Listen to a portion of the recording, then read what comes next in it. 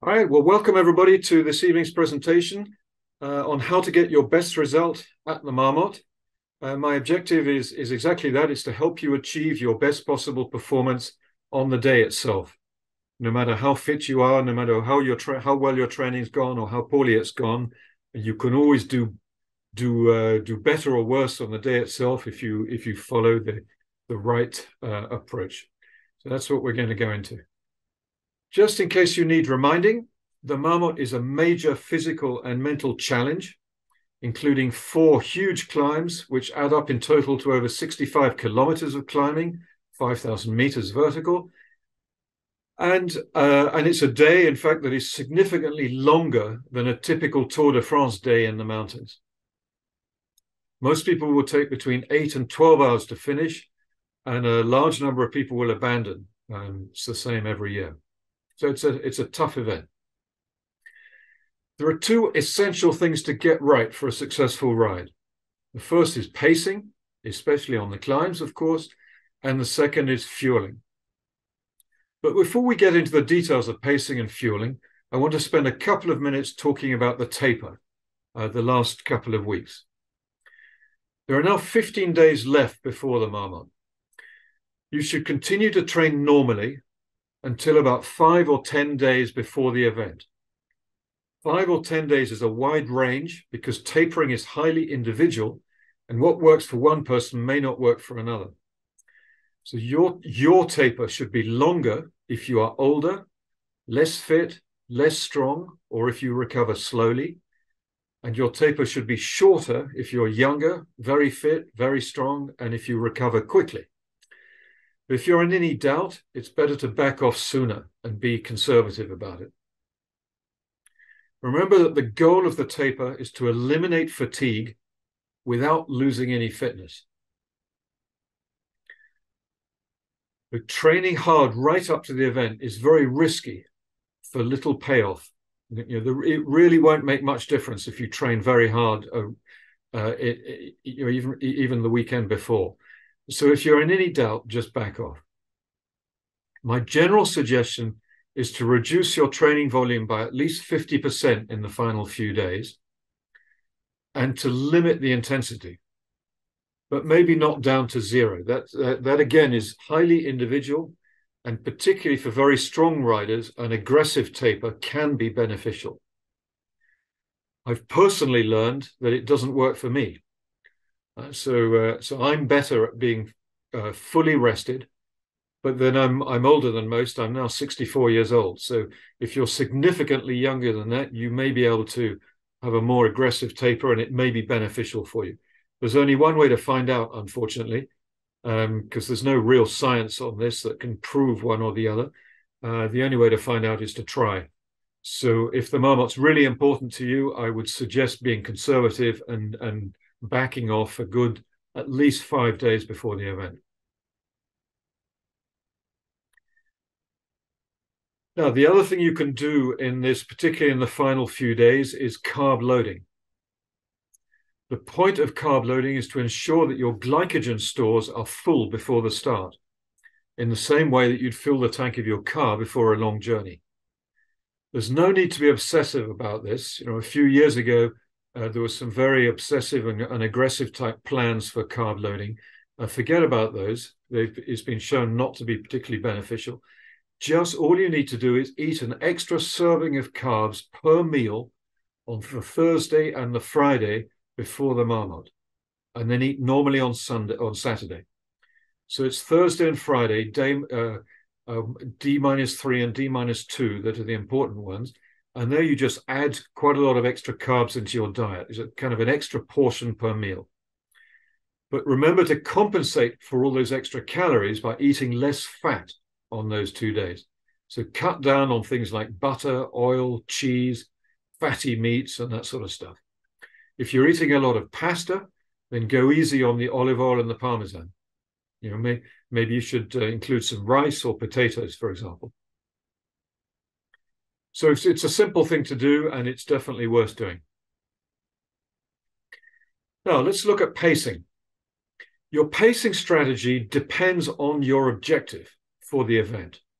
which could be one of four basic objectives. You could either have the objective of trying to win, and that's only really applicable to 10 or 15 people at the most that have a chance of winning the Marmotte. Otherwise, you might have an objective of trying to achieve a personal best or do your best possible result on the day.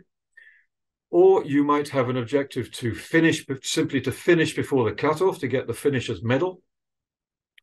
Or quite simply just to enjoy the ride, and it doesn't really matter what happens. Each of these objectives has a different or requires a different pacing strategy.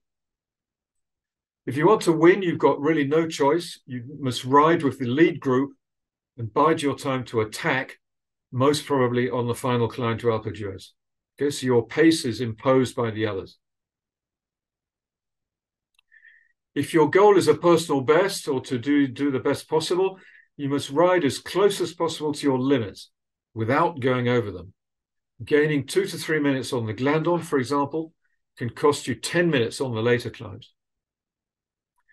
So for most people, 70 to 75% of FTP or heart rate max will be the maximum sustainable pace throughout the Marmotte, corresponding to upper zone 2, so your endurance zone. But if you're particularly well trained and a strong rider, you should be able to push this to 80%, maybe slightly above, which is tempo pace. We'll look at how to determine this for yourself in a few minutes. However, be aware that deciding pace at the outset is inherently limiting, and it will result in better results on average, but it's unlikely to produce the outliers, which are much better or much worse results. If your goal is only to finish, you should work backwards from the cutoff time at Bourg d'Oisans and make sure you get there in time.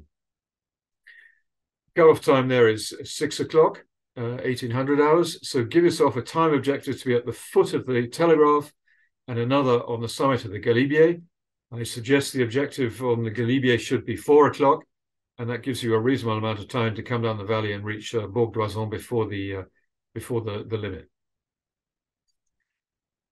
Finally, this objective of simply enjoying the ride is rather different to the others because it means different things to different people. To some people, it's important to finish, and if that's it, then of course you need to follow the advice I just gave you to be a finisher. If you don't care whether you finish or not, then your pacing is determined by how much you're enjoying it and perhaps by the people you're riding with. So then ignore the competitors and take advantage of the magnificent scenery and just enjoy yourself. Let's come back to the case where your goal is a personal best or to do the best you can on the day. So again, here you have to ride as close as possible to your limit without ever going over the limit. So how to know where these limits are? That's what we're going to look at now. Getting your pacing right means constantly asking yourself, can I sustain this effort level for the remaining distance? Or another way of putting the question, am I going a little too fast, about right, or a little too slow? So it's this art of finding your limit, and it's a constant question you need to be asking yourself throughout the day. So although you should be asking yourself these questions really all the time, the answer is going to vary depending on where you are on the course. It's not the same on a climb and on a descent, for example. So let's take a look at 4 different points where your pacing decisions might change and where they're important. These are at the start for the first few kilometers, on the climbs, of course, in the valleys. There's one valley which is a false flat climb and the other valley is a false flat descent, and then on the final climb. So we'll look at each of those in turn. First of all, at the start, the race always starts very, very fast.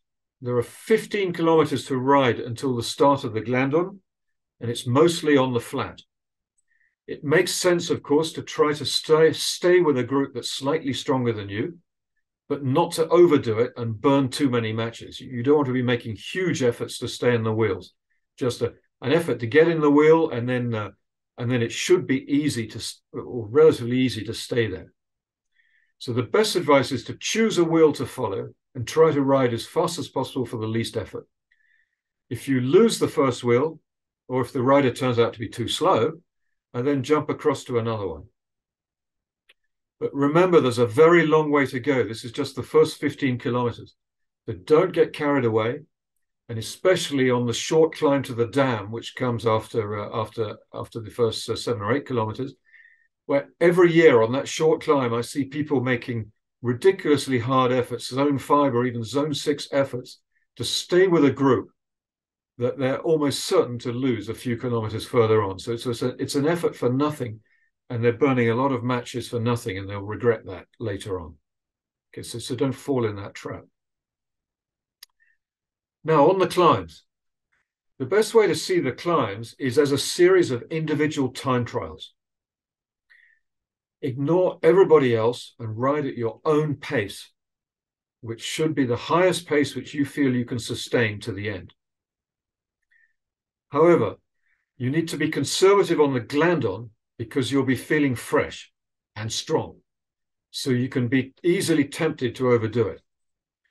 Remember, it's usually more effective in a pacing strategy to start slow and finish fast rather than the opposite. Okay, so lots of people start the glandon too fast every year. You also need to think about reducing your pace on the galibier because of the altitude. You simply can't ride as hard at the same effort level at altitude, so you have to back off a little bit on the galibier. Now, in the valleys, there are two major valleys, of course, which are really transitions between the climbs. The first one is 22 kilometers up the Maurienne Valley to the Telegraph. And then the second one is 37 kilometers down the Valley d'Oison to Bourg d'Oison, to the start of the final climb to Alpe d'Huez. Your goal on the first, in the first valley, in the Maurienne, should be to reach the Telegraph with the least energy. So you want to stay in a group and spin. You should be eating and drinking because it's important to recover from the glandon effort and make sure that you're fully you've eaten and drunk what you need to before you start the Telegraph. And if you do find yourself alone, slow down and wait for the next group to catch you up from behind. Okay, don't try to ride on hard alone. Just slow down a bit. I'm not talking about stopping, obviously. Just slow down a little bit to a reasonable endurance pace, and another group will soon catch you up, and then you can jump on the back. Your goal in the second valley is to reach the final climb rested and refueled. That's the key goal going down the Valley d'Oison. Most of it is a gentle descent on which you need to pedal continuously to maintain a good pace. So it's still important to be in a group, especially because there's often a headwind. So make the effort to get in a group and to stay with the group. But again, it's really important to focus on refueling and rehydrating during this long transition, which will take at least an hour, maybe an hour and a quarter or more. One thing to beware of on that long descent is several dark tunnels, which can be surprising and can be a bit dangerous. And there are a couple of unexpected climbs towards the end of the descent that can cause cramps if you take them too hard. So be aware of that. Finally, on the climb to Alpe d'Huez itself, first, it's very important to stop at the feed station at the bottom and make sure you've got enough water and fuel to get to the top, energy bars or gels or whatever you need. You'll need at least one full water bottle and more if it's hot. The first 3 kilometers up the climb to Alpe d'Huez, if you haven't done it before, you should know that they are very hard, with long ramps at 11 to 12%, and then the corners are flat, which brings the average slope down. But the actual ramps are steep and tough. So you need to climb this early part at an easy pace and wait for the exit of the first village called La Garde to increase your tempo.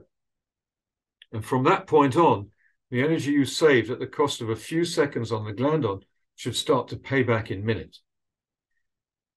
If you've managed your effort just right, you'll be able to accelerate progressively, increase your effort progressively to finish at the highest intensity of the day even, and maybe overtaking dozens of other riders in the last few kilometers, which feels great, obviously.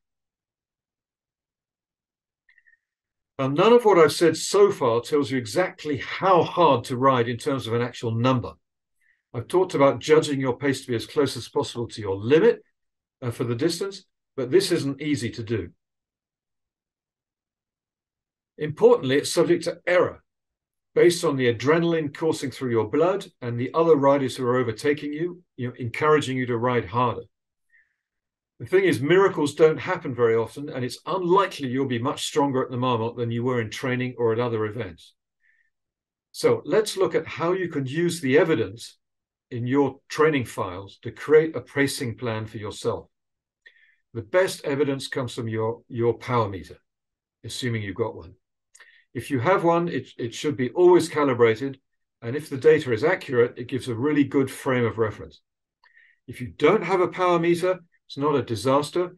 You can use VAM, which is VAM, your vertical speed in elevation meters per hour, which number is reported on every climbing segment on Strava, for example, so it's easy to find.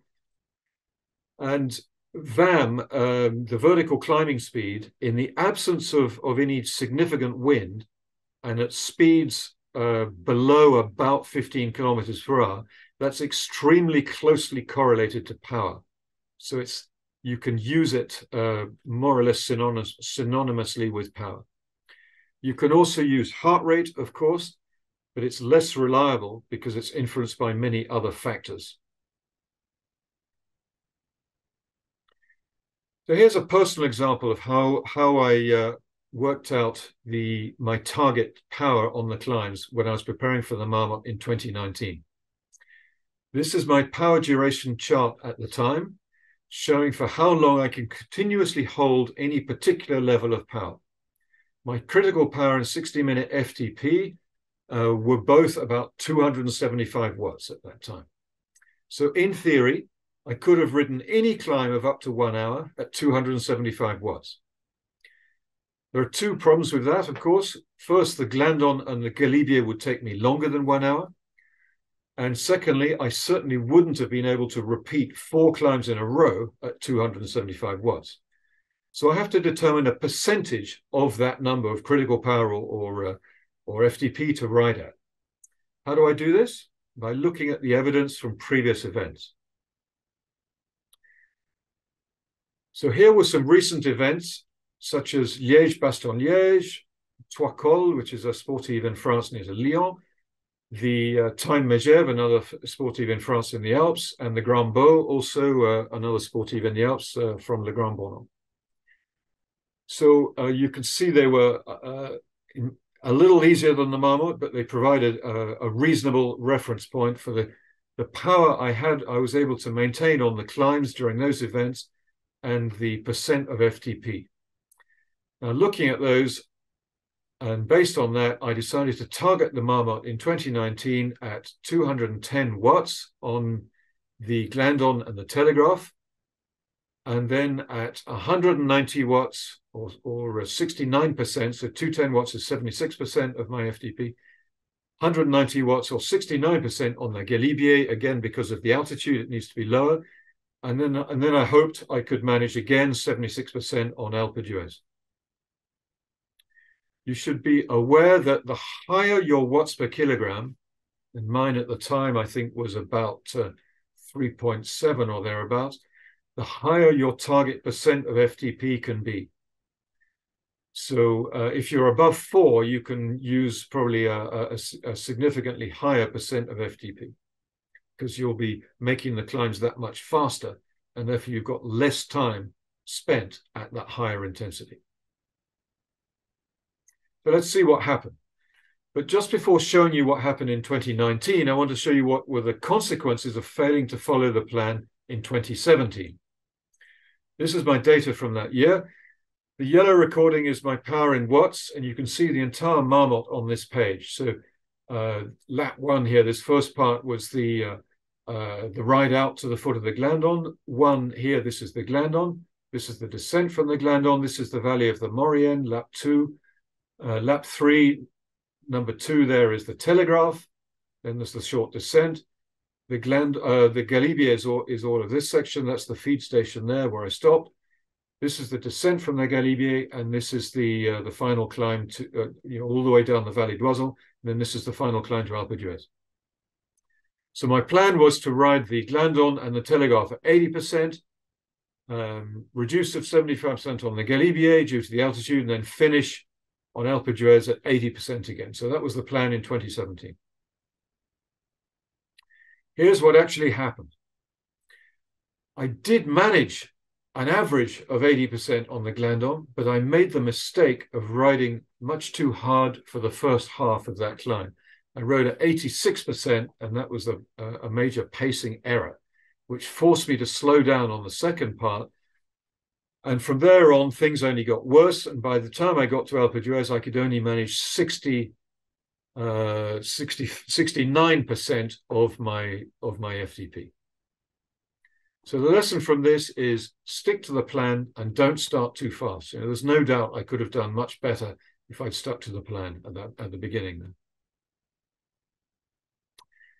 So now looking at 2019, this is my power meter recording from that year.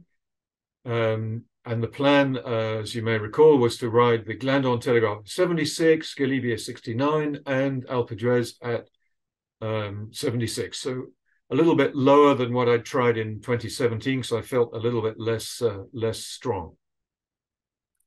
So what actually happened? This time, my pacing on the Glandon, the Telegraph, and the Galibier were just about perfect. You can see it was almost exactly what I planned. The result was that I arrived at Bourg d'Oisans, around here, feeling very proud of myself, and I was sure that I was on a great day, and I was ready to hit the final climb hard and fast and do a really outstanding ride. Well, unfortunately, I hit it way too hard and way too fast. I tried to ride at an extra 20 watts. I could only hold this for a couple of kilometers before it all fell off the cliff, and I finally had to stop not once but twice, quite a long time, and I finally crawled to the finish at barely 60% of my FTP for the last half of the climb, all this section here. So the lesson from this, once again, stick to the plan. It was stupid of me to try and do 20 watts higher than the plan at the start up Alpe d'Huez. You need to treat the first 3 kilometers of Alpe d'Huez with a lot of respect and take it easy. And then if you have anything left, then you can pick up the pace progressively. So I should have added the 20 watts towards the end here if I still had them. But of course, I'll never know because I blew up here. So don't do what I did. Stick to the plan. To conclude on pacing, determining your target pacing on the climbs means starting from your own historical evidence, and it's then important to make adjustments up or down on the day based upon your recent training, the quality of your taper, your stress levels in the previous few days, the sleep quality in the previous few days, again, your motivation on the day and your general feel on the day. And finally, I've said it before, but I'll say it again, stick to the plan. It'll give you the best chance of having a decent ride. Let's now look at fueling, nutrition and hydration. Whether you get this right or wrong will have a massive impact on your performance. This is really, really important. It's important to understand that the Marmotte is going to cost you, in terms of energy expenditure, an extra 5,000 calories over and above the 2,000 or so that you need to stay alive. It's at least 5,000 calories. It's a very round number, but it's a good starting point. There's no way you can consume this much during the event. A typical bar or gel contains less than 150 calories, so you'd need to consume 33 or more of them to reach 5,000. So, I mean, that's just completely impossible during an event like Marmotte. So, as I already mentioned, what you need to do is to start with a full tank. So, carb heavy on Thursday and Friday in particular. You eat plenty of carbs the days before, pasta, rice, potatoes, and so on. Eat normally on Saturday. limiting fiber perhaps, because you don't want too much fiber stuck in your gut. And then have a carb-heavy breakfast 3 hours before the start. Yeah, 3 hours before the start, it's probably 4 o'clock in the morning. So, but particularly if your digestion is slow, it's a good idea to set your alarm clock for 4 a.m., eat something easy that you can digest easily and quickly, and then go back to sleep. At this point, nutrition is more important than sleep. And it's been shown that a relatively poor night's sleep the night before an event has little impact on your performance, but poor nutrition has a big impact on your performance. So again, it's more important to eat than it is to sleep. So don't hesitate to wake yourself up in the middle of the night, eat something, and then go back to sleep again. Now, during the event itself, from the start, you should aim at consuming at least 250 and perhaps, if you're able to, as much as 500 calories per hour. That's equivalent to 60 grams of carbohydrate or and up to 120 grams of carbohydrate per hour. Now, you can only do the 120 grams or the 500 calories if you've trained your gut and practiced it during training and other events. There's no way you can go out there and do that without having prepared for it and trained for it. Okay, so the actual amount you can consume depends upon what you're used to doing in training. It's really not. It's just not easy to digest and make use of 500 calories an hour. So you should aim at a minimum of 250. And what does that mean? It means 2 items an hour of these. I've put some items up there which are basic equivalents, more or less. A typical bottle of energy drink has about 120 calories in it. A typical gel has around 100, 80 to 120. An energy bar can have as much as 200. It's usually 100 to 150. And a banana it depends how big it is, but it's usually between 100 and 150. So that gives you an idea. If you eat at least 2 of those items or consume at least 2 of those items per hour, then you should be around the 250 per hour. Okay, and that should be the minimum. If you take less than that, hour after hour throughout the Marmotte, if you take less than that, then you're going to have problems towards the end. You'll be running out of energy. So to recap, the 2 essential things to get right are pacing and fueling. If you follow the recommendations I've just explained, you should be pretty close. Be aware, however, that the Marmotte is an extremely challenging event to get right. You can see many people, including myself, you saw my 2 errors that I've made others as well. We're still trying after 5 or more attempts to get a perfect ride at the Marmotte. That's what keeps us coming back. It's a real challenge. It's fun. If you like more tips for the Marmotte, check out my presentation on YouTube from last year, which includes 5 mistakes to avoid and 5 go faster tips. I didn't think it worth repeating them now because they're easily available on YouTube. So you can go and watch that. Thank you very much for listening. Stay safe and good luck. And see you on the start line. You'll see me there in the Alpine Cols pink jersey. So come and say hello. I'd love to have a chat. So that's it. I'm now open for any questions you may have. So feel free.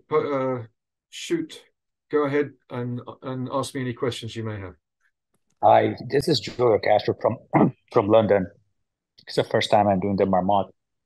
Could you tell us a little bit what's available at the feeding stations there? Obviously, you mentioned a lot of fueling is required, but Sure. Packing all that stuff with us for the whole ride is going to be very challenging. So I wanted to see what's available normally, whether there be queues or things we need to be worried about at the feeding stations.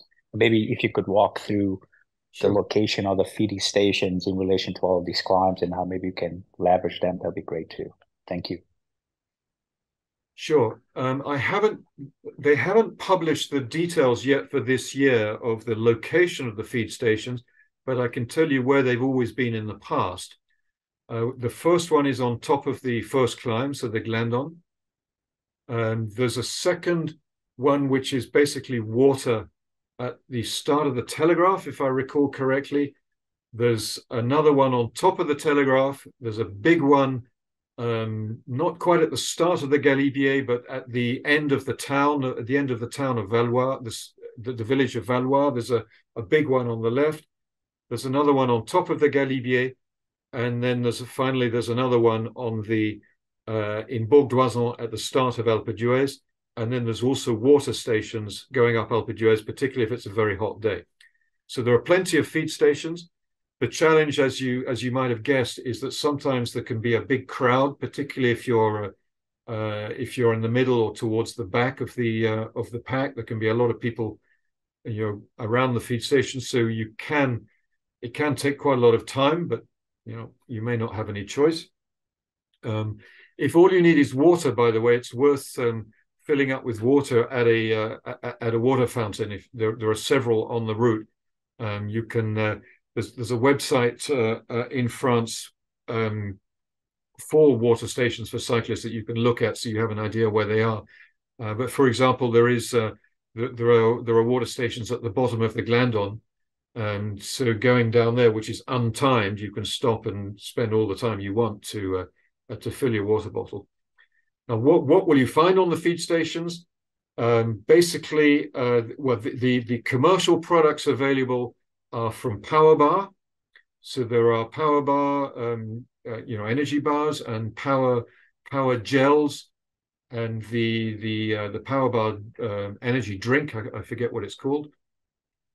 So I recommend you, if you've never used those products before, I recommend you rush out and buy some quickly this week, and test them over the weekend and over the coming week to make sure that you tolerate them well.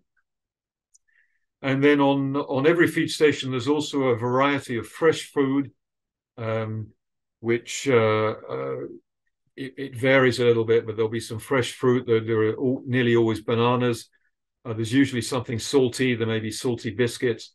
There may be some cheese or local mountain saucisson, dried sausage, dried meats. There may be peanuts. There may be crisps. I can't tell you exactly what they'll be, but there will definitely be enough. There's no risk of it running out, but there is a risk of there being a lot of people, as I said before. So I hope that answered the question.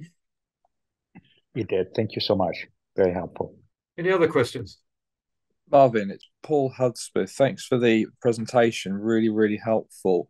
What if you have any sort of mechanical failures, punctures, things like that?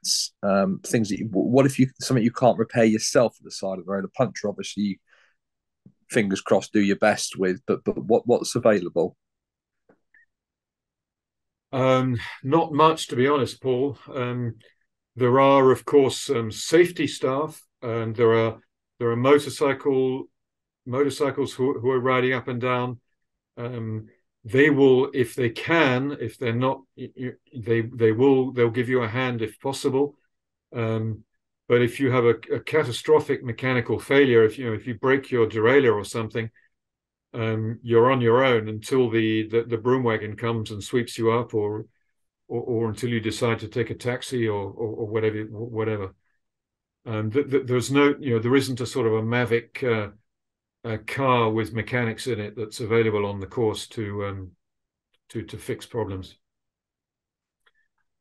So you want to be as self-sufficient as possible. I always recommend having a minimum of two what do you call them, inner tubes, or whatever you need to repair. If you're running tubeless tires, you should have some plugs and plenty of gas canisters in case you have a puncture on a tubeless, and just generally be as self-sufficient as possible. Have a tool, have a multi-tool with you, so that if it is repairable with the aid of a tool, at least you can do it quickly by yourself. Thank you. One other thing I haven't talked about at all today, but it's I talked more about it last year, is the need to make sure that you have the right clothing for whatever weather conditions might happen. Especially what that it means, obviously not having too much, but on the other hand, not lacking something. If there's if there's a risk of rain on the Galibier, for example, you need a decent jacket because the temperature can drop. It's over 2,700 meters. The temperature can drop very, very far and fast, and you can find yourself descending. If you find yourself descending in freezing rain, and all you've got on is shorts and a cycling jersey, that can be a really serious problem. So do look very carefully at the weather, including on top of the Glandon and the Galibier, to make sure you've got with you what you might need. It remains for me to thank you again for joining me this evening. I wish you a very good luck for your final 15 days or so of preparation, and perhaps see you on the start line. Be a pleasure. Thank you. It's been excellent. Cheers. Thank you very much. Bye. Thanks a lot. Bye now.